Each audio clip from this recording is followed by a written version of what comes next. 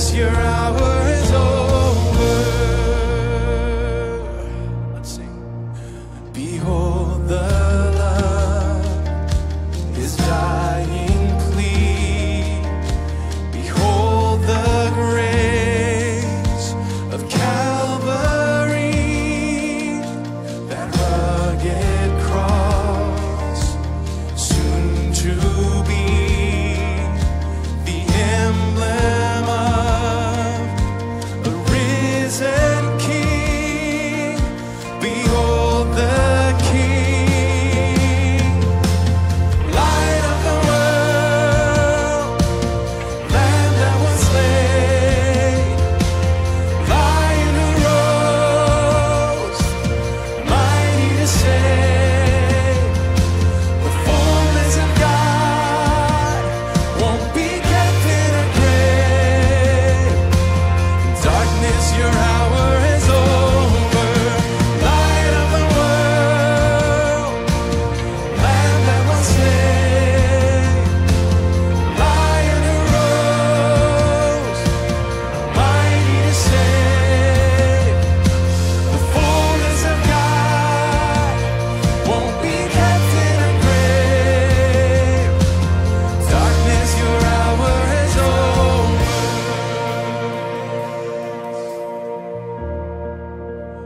It is finished.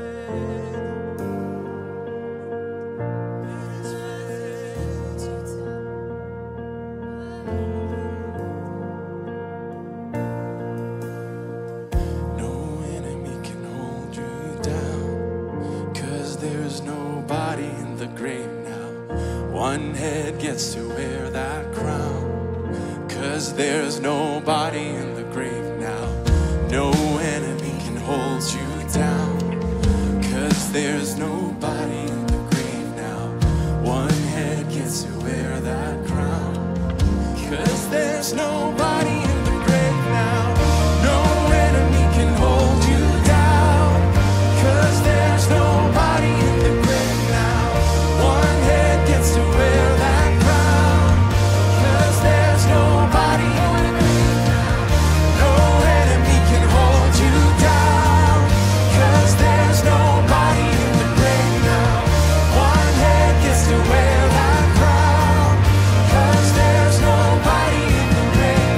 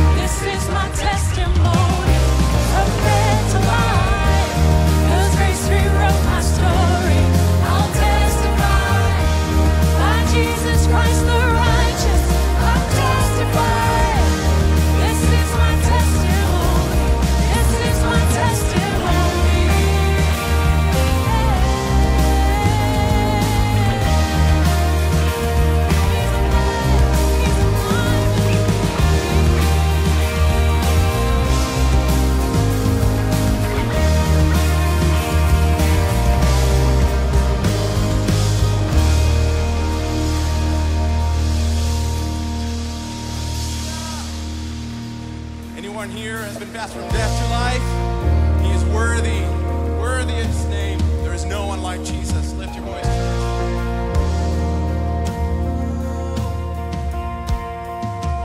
Rumors of the Son of Man, stories of a Savior, holiness with human hands, a treasure for the traitor. No ear has heard, no eye has seen, the image of the Father, until heaven came to live with me. A treasure no other. And you are worthy. You are worthy of your name. You are worthy. You are worthy of your name, Jesus.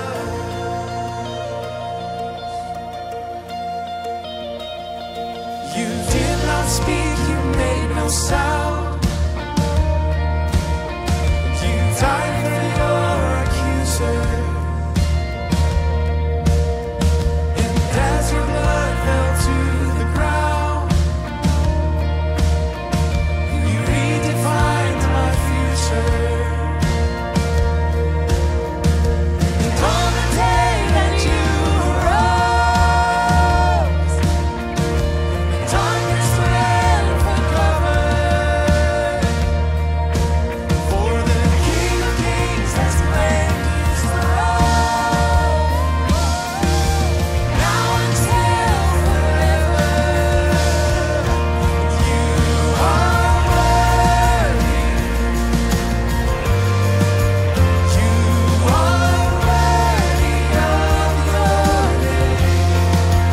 You are worthy.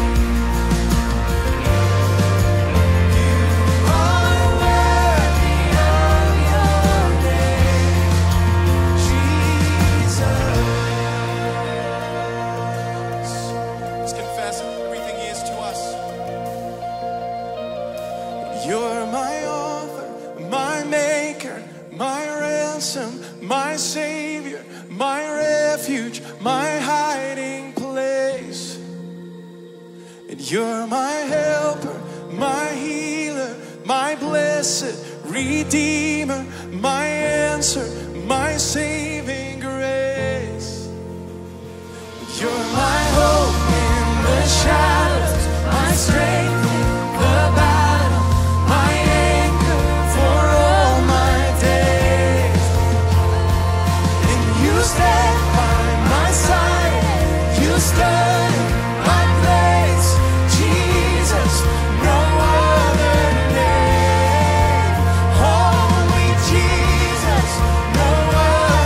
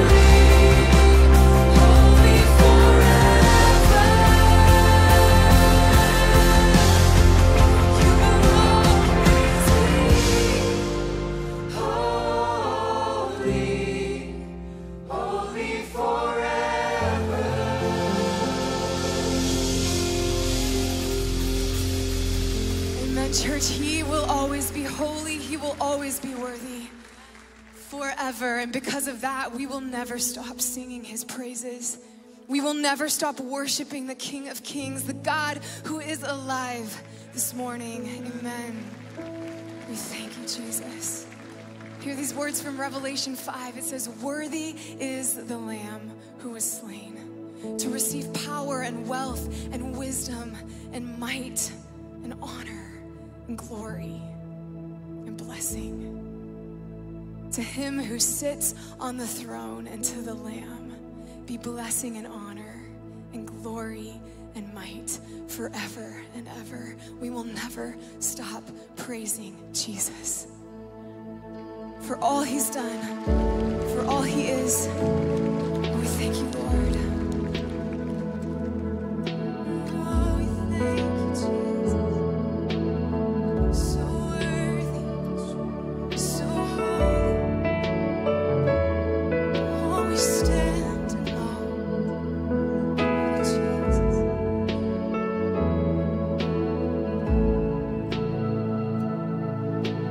Great is the Lord God Almighty, worthy of honor and praise. I stand in awe of his glory, and I stand in need of his grace. Hallelujah.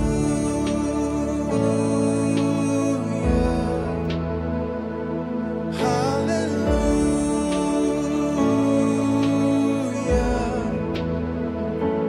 For the Lord our God Almighty reigns.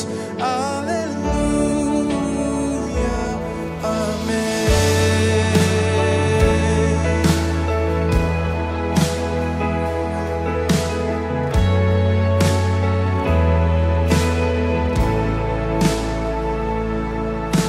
His voice like the rushing of waters.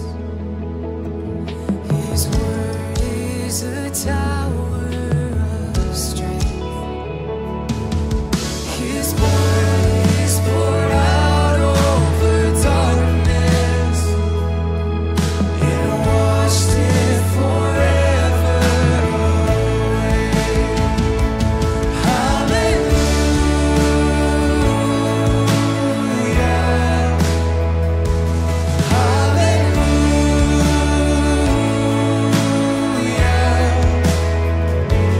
For the Lord our God Almighty reigns. Hallelujah. Amen.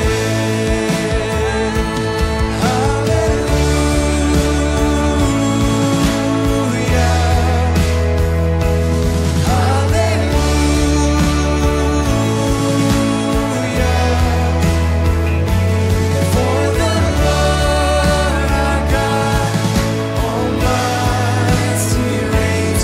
Hallelujah. Amen.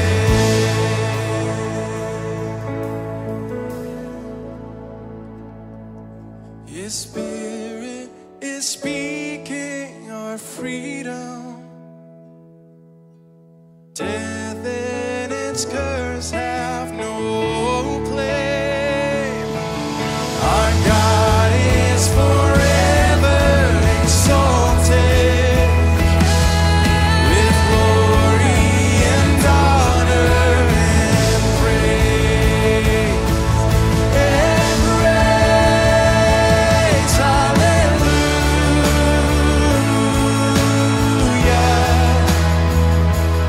Hallelujah.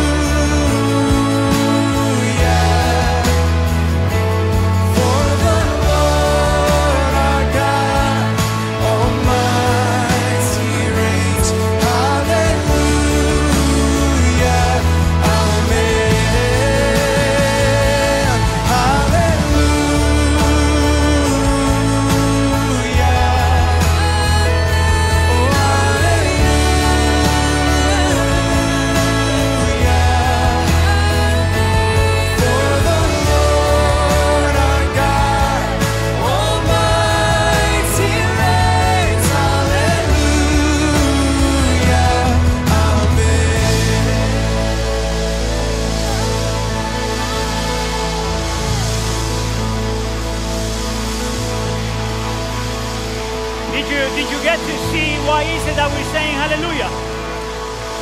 Did you understand why is it that we're saying hallelujah? Because our Lord and Savior Jesus Christ died and resurrected again.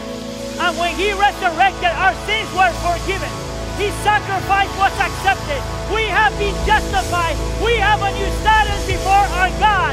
We are forever His children, once and for all. That's why we sing hallelujah. And the church says, let's give Him glory. Glory to God. Amen, amen, amen, amen, amen. You may take a seat. Try to hold your affections as much as you can. Today is a special day because we get to remember really and celebrate the freedom that we have in Jesus. And today we're going to talk about that. But before we do that, I want to invite the ushers to please come to the front. We're going to collect our offering. If you're visiting for the first time, please do not feel obligated in participating in this part of our worship service. This is for those of us that consider this to be our church. I want to remind you that there's always 3 different ways for you to give. You could always give as we pass the plates. You could give online by going to the QR code you find somewhere around your seat. Or if you want, you can send your offerings to the offices of the church. You can pass the plates. As we pass the plates, I think it's a great opportunity for us to remember why is it that as a church we exist. And if you, just in case you have forgotten, I want to remind you that we exist to be people of 4 loves. We exist to be people that are committed to love God with all of our minds, hearts, souls, and wills. And we are committed to do that because we have a God that loved us first, that He gave it all first, that He went to the cross to give it all first. That's the reason why we want to love God. We are a church that want to love each other because we understand that we, as Christians, we need one another. We need each other's support. We need each other's love. We need each other's service. We need one another. We don't function well in isolation. Number 3, we are committed and we exist to be people that love our neighbors. We understand and believe that the Lord placed us where we are and placed you where you are. So we are light and salt in the places where He has placed us. And lastly, as a church, we believe that we are called and we exist to love the nations. That we are committed to the Great Commission, not only to the Great Commandment, to the Great Commission, that we want to see disciples being made of all the nations.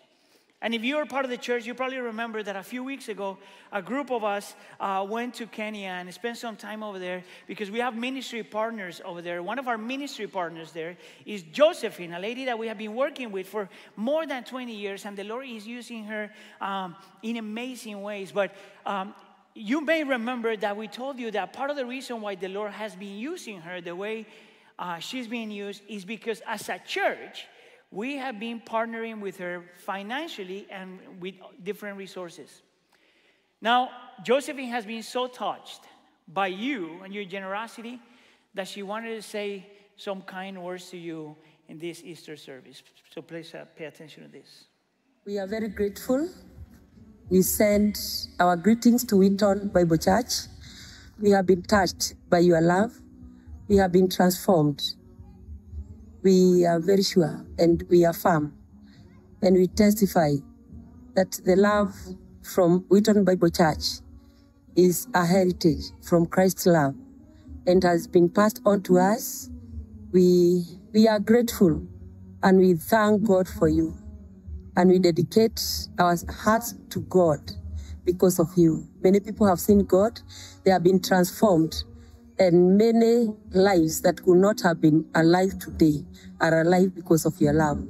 Thank you for your giving. Thank you for your commitment. And thank you for your obedience to the ministry of supporting the vulnerable. God bless you. God bless you. God bless you so much. Isn't that amazing? People have been saved because of your love. She's talking to you. So thank you for your generosity. May the Lord grant us to continue to be a church that really cares for the vulnerable here and around the world. Let us pray. Heavenly Father, we are grateful that we get to gather in this beautiful celebration in which we remember the resurrection of Jesus Christ. We are grateful, Lord, that as a church, you have made us who we are. Lord, we understand that by no means we are a perfect church. We do have struggles and we do have problems. But at the end of the day, Lord, we live for something bigger than ourselves. We want to live for you. We want to grow in our love for you and our growth for one another, in our growth for our neighbors and our growth for the nations. Can you please continue to work in us and through us the way you are doing it? Lord, please allow us to see how amazing, how beautiful it is what you're doing in this world, and we join you in what you're already doing in this world. But to do that, Lord, we understand that we need to understand the concept of freedom. Therefore, Lord, I pray that you speak through your word this morning, that you allow us to understand and believe what we need to understand and believe. And we pray for all of this in the name of Jesus. And we all say, amen. All right, let me start with a question. It's a question that I wrestle with all the time. And the question is this: are we truly free? Are we really, really free people?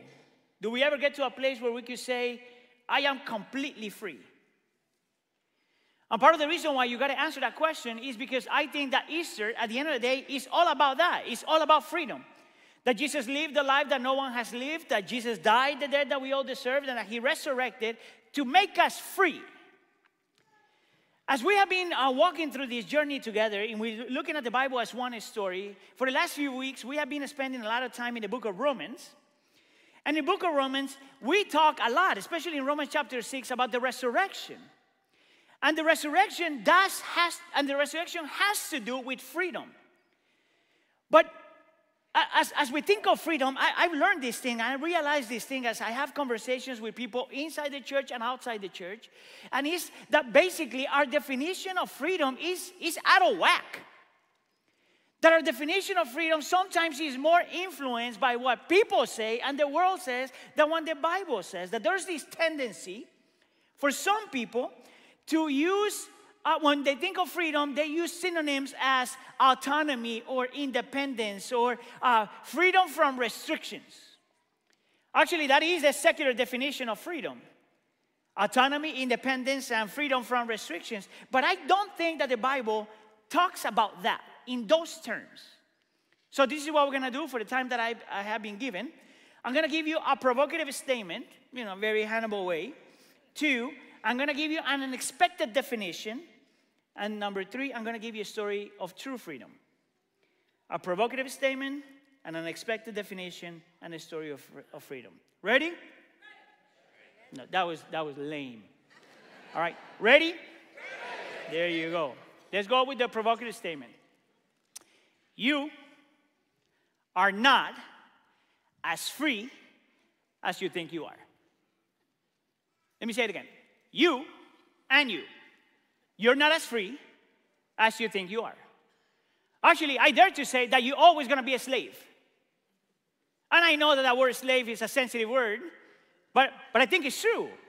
Obviously, when the Bible talks about slavery, it's not talking about in the same terms that we talk in our history about slavery. The Bible talks about a different slavery, and the person that talks the most about is slavery, what it means to be slaves to something, is Paul, especially in Romans chapter 6. So everything that I'm going to share today, it comes from 3 verses alone, verses 20, 21, and 22 from Romans chapter 6.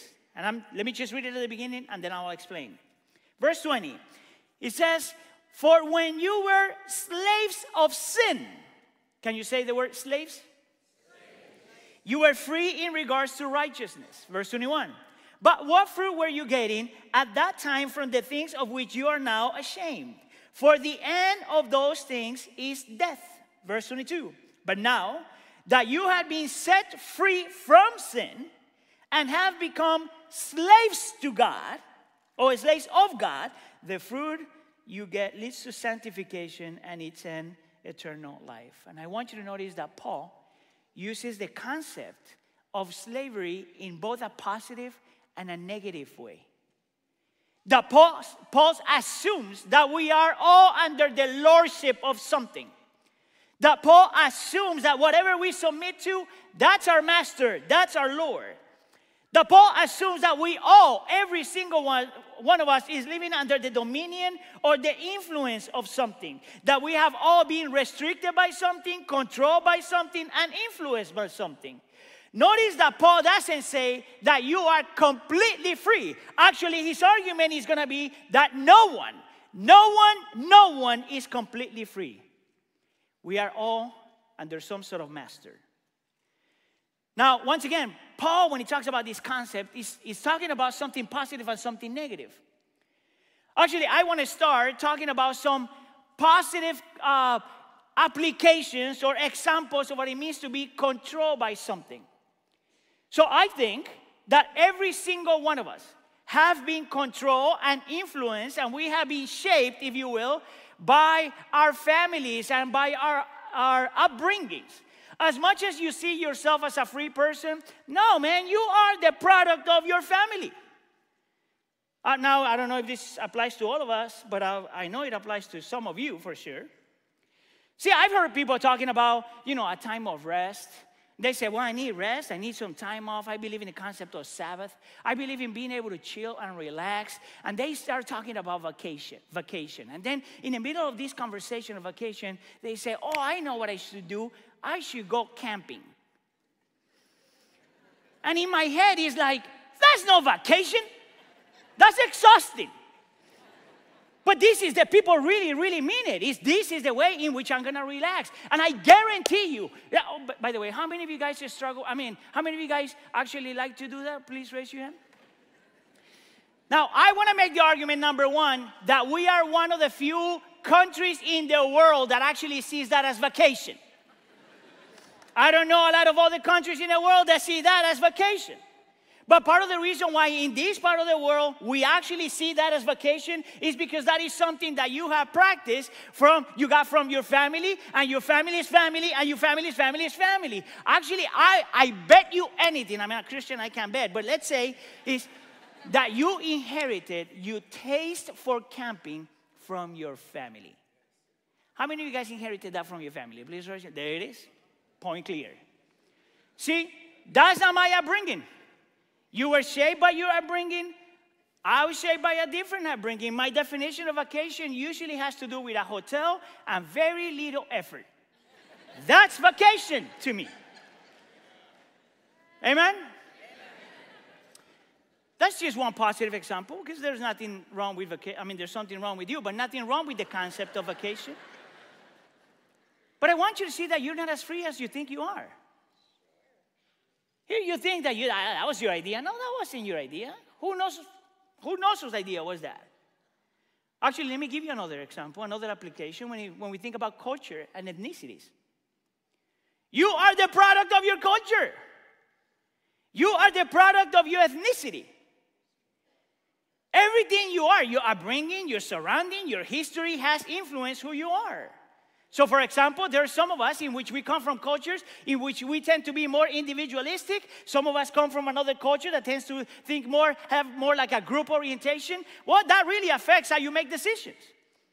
If you are in the individualistic side, you just say, well, I make decisions on my own. If you are on the other side, you will say, well, no, I need the advice of my parents and my relatives and my family. Can you see how you are the product of your family? Can you see how you're the product of your culture? Some of us, for example, really, really believe in equality. And some of us really, really believe in hierarchy. Well, that really affects the way you view authority and the way you view leadership. Where do you think that came from? That's part of your culture. You have been influenced by your culture. Some of us come from more soft and gentle cultures, and the other ones more like a little bit more, I would say, more animated and passionate. And I think you know which one I come from. Well, that really affects how we have disagreements. So I'm Colombian, my wife is from Guatemala, and both of us come from very animated backgrounds. Well, you should see our argument. Very passionate. But I have friends, some of my closest friends, that actually she's Asian and he is Mexican. And both of them actually, their passion looks very different. And their arguments look very different. Actually, my wife and I have gotten to witness their argument live. And it goes something like this. Oh, honey, no. No, come on, no. And I'm like, that's not an argument. Actually, he walks away and he goes, oh, Hanibal, that was awful. And I'm like, what? What? We are not as free as we think we are. We are the product of our history, our pain, our background, our culture, ethnicity, everything. Actually, you are the product of the things you love. Rebecca Manley Piper, she wrote a book called The Salt Shaker, and she says this in her book. Whatever controls us is our Lord. The person who seeks power is controlled by power. The person who seeks acceptance is controlled by acceptance. We do not control ourselves, she says. We are controlled by the Lord of our lives. We all have a master. You just didn't know. We are all slaves to something. That's why I find it so ridiculous when the secular world talks about freedom. I'm completely free. No, you're not. You are the product of your surroundings. You are the product of your love. You are the product of your hurt. You are the product of your experiences. You are the product of your culture. You are the product of your ethnicity. You are the product of your family. You are not as free as you think you are. Do me a favor. Look at the person next to you and say, you're not as free as you think you are. By the way, how many of you guys get uncomfortable every time I ask you to do something like that? Whew, nice. All right. Those are the positive, I would say those are positive examples of what it means to be a slave to something. But Paul is not talking about here at this point about something positive. Actually, he says that all of us, to a certain degree, we are slaves to sin. That we are the product of our sin. That even when we think that we are completely free, we are the product of our sin. That sin is our master. That we have this illusion that we're free. And no, you're not free. Your sin is telling you who you are and what to do. But this is why Easter is such an important celebration. Because that is the description of someone without Jesus. Someone slave to sin. But in the celebration of Easter, we remember, and we just sang about, that when Jesus died and resurrected, he resurrected to give you freedom. Freedom from guilt, freedom from shame, and freedom from the power of sin. This is what if you were here with us before, this is why Romans chapter 6 verse 4 says, Christ was raised from the dead by the glory of the Father, so we too might walk in a newness of life. Therefore, what Paul is saying is that when we died and resurrected with Jesus, really, we are no longer under the slavery of sin. And someone is going to stop and ask the question, well, then Hanibal, then you got your premise wrong. You just said that nobody's truly free.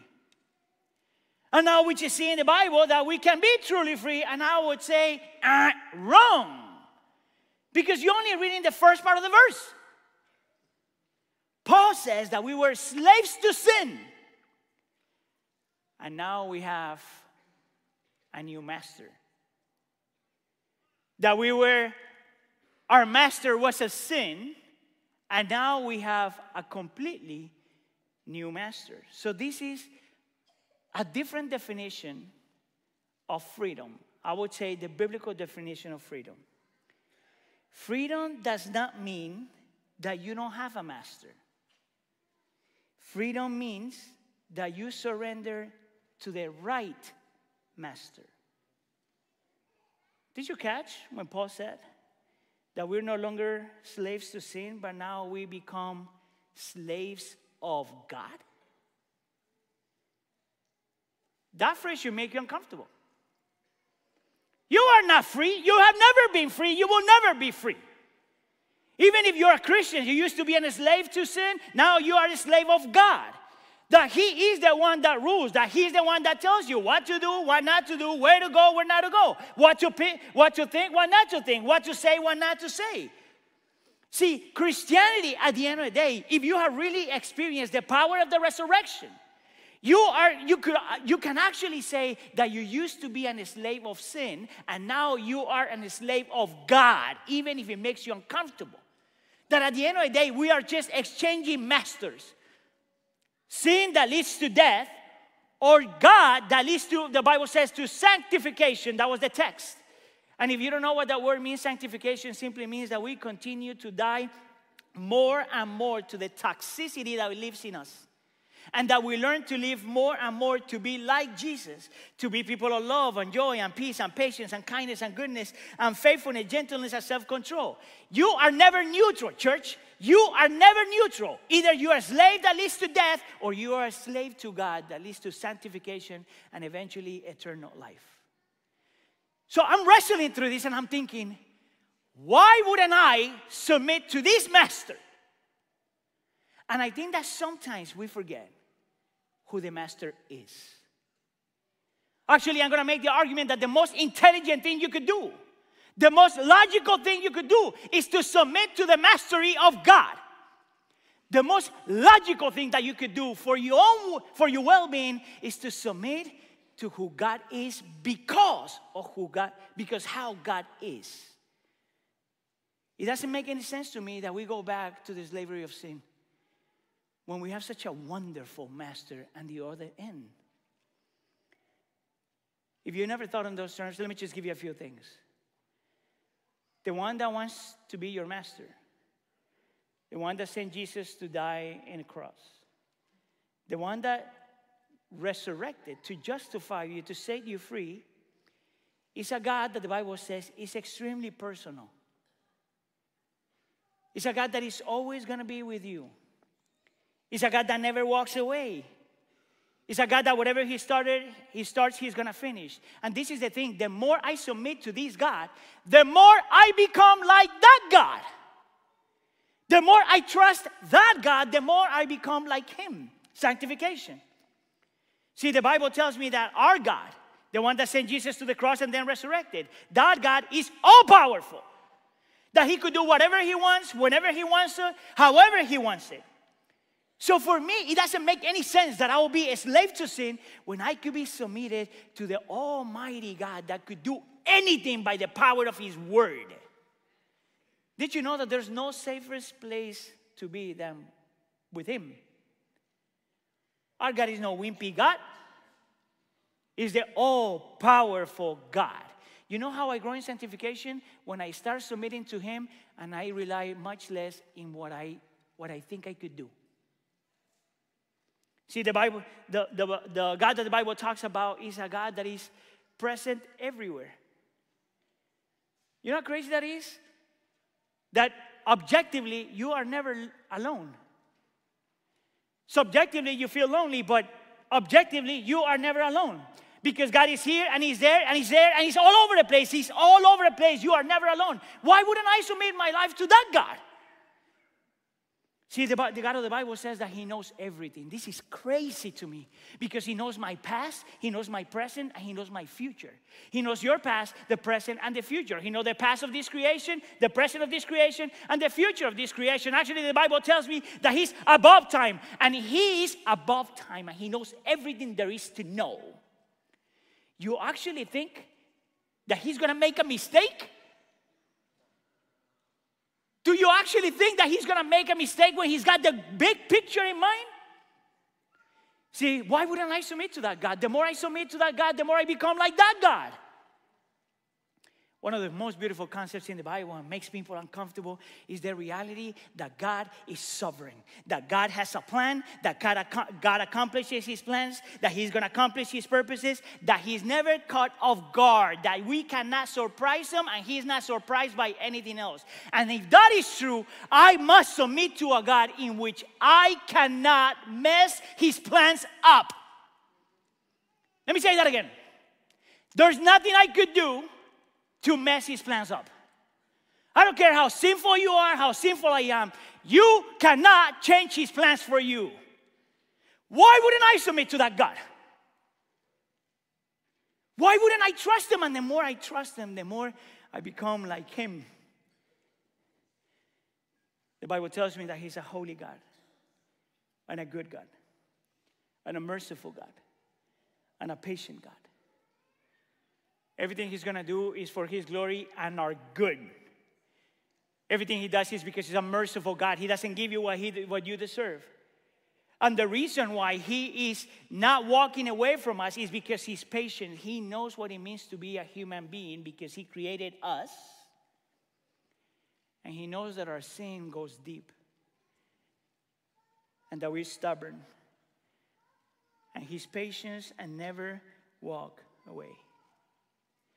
See, it doesn't make any sense to me that we will continue to be slaves to sin when we can be a slave of the almighty, perfect, holy, faithful, awesome, omniscient, omnipresent God. You tell me, does it make any sense that we continue to be in slavery to sin when we can be in slavery to him and become more like him? The more we love him, the more we submit to him, the more love, the more joy, the more peace, the more patience, the more kindness, the more goodness, the more faithfulness, the more gentleness, and the more self-control. That's freedom, you see? Freedom, it doesn't mean that you're not under the lordship of anybody. Freedom means that you are under the lordship of the right person. Now, let me finish with a story of freedom. Because I actually think that this freedom is so powerful that even if everything is going wrong, inside, you're always okay because you are under the right master. So this story I'm borrowing from John Ortberg. In one of his books, he shares this story. He talks about this woman that he met in a hospital. Her name is Mabel, an 89-year-old woman.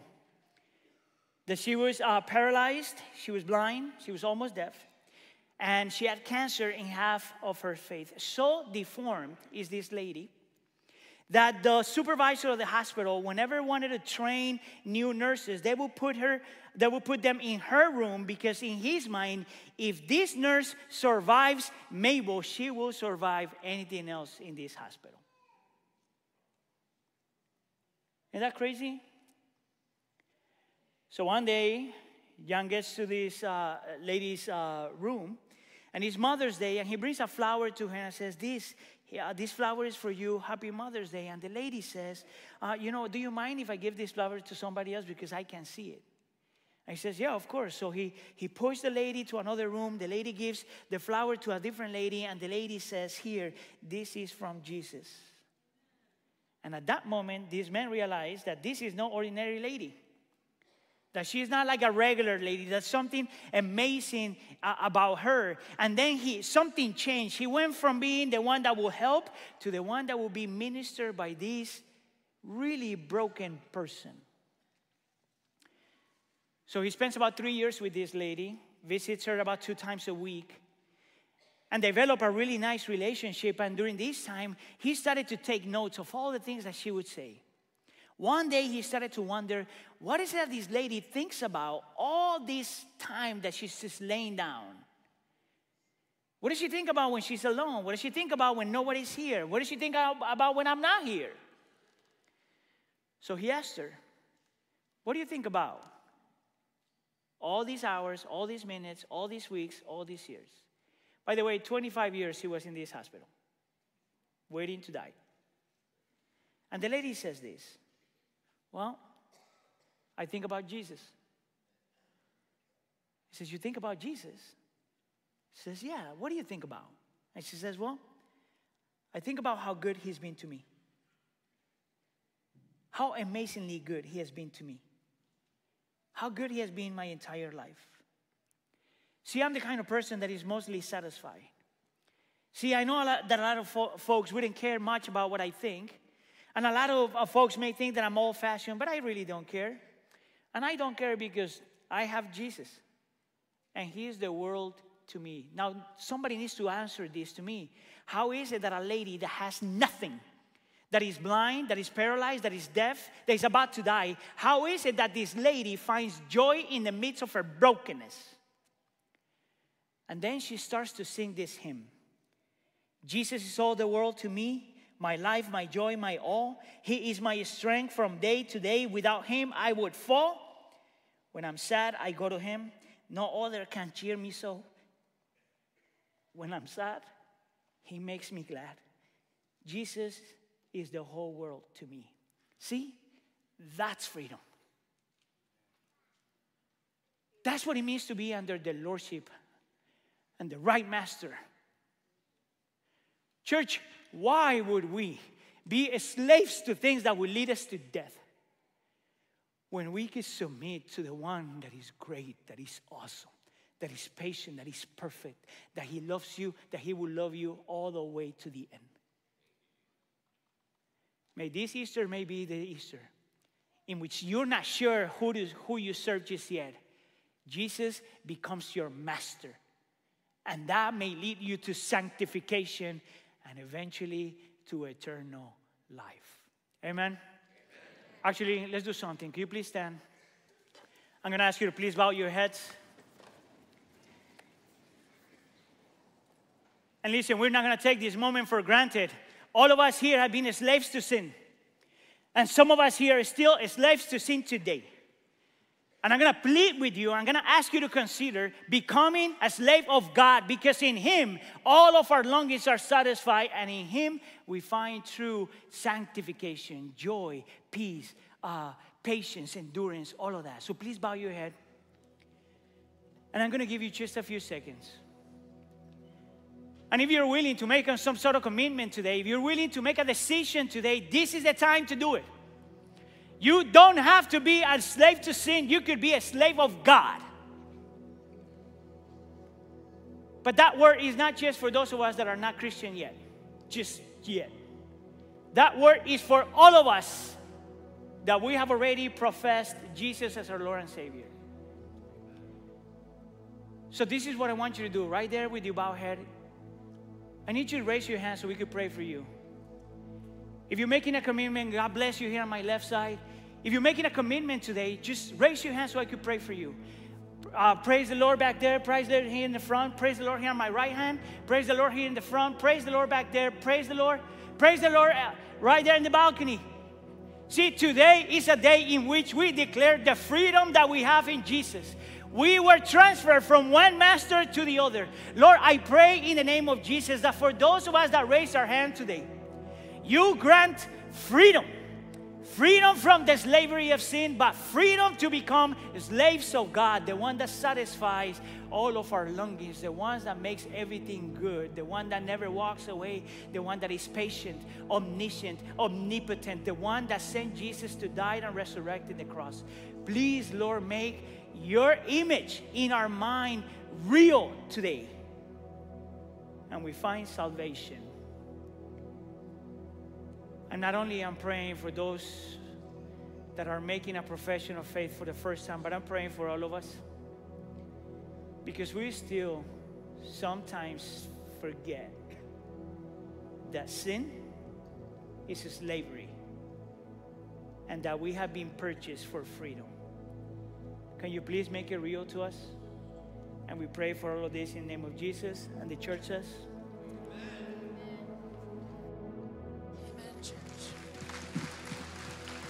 Amen. Let's sing to our wonderful, incredible, risen Master, Lord, and Savior, Jesus Christ. You're worthy, Jesus.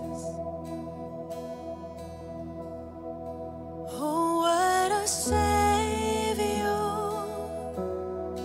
Isn't He wonderful? Sing hallelujah. Christ is risen. Bow down before Him, for He is Lord of all. Sing hallelujah.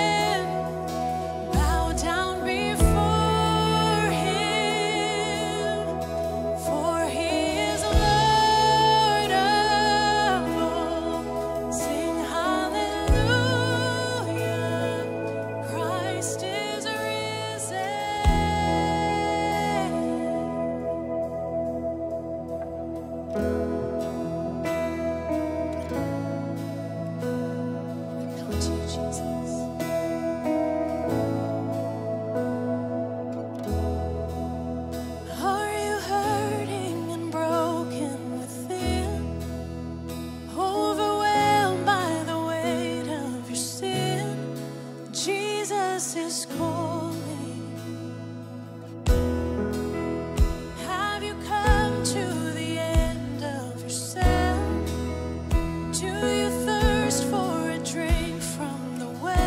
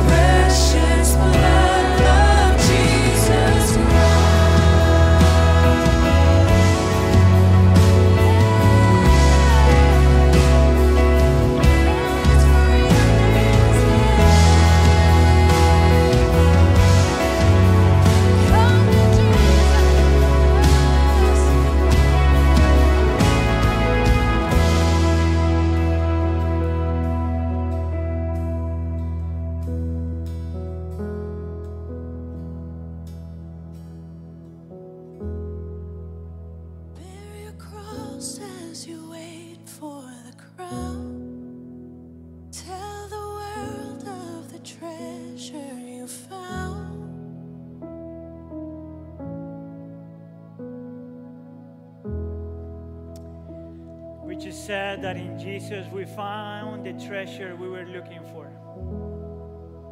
Isn't that true? We have the best master. The one that is always good, the one that is always benevolent, the always that is faithful, the one that is always present.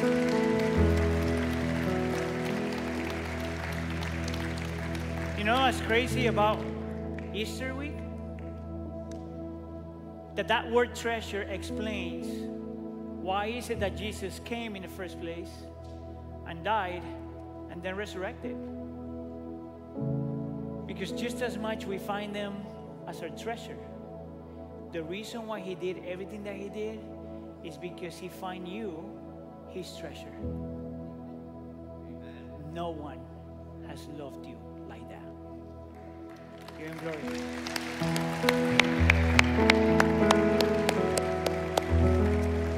A couple of things before sending you out. If you're visiting for the first time, we really want to get to know you. So please use the QR code. Give us your name and your information. We would like to get to know you. I want to remind you that just one of our loves is that we love our neighbor, and Carefree is right around the corner in which we go into our community to serve. So please sign up. That starts next week. And with that, then, let's receive the blessing that Jesus Christ guarantees for us at the cross. May God be gracious to us and bless us, and make his face shine on us, so that his ways may be known on earth, and his salvation among all the nation. And the church says, amen. Thanks for coming, church. We love you. You are sent.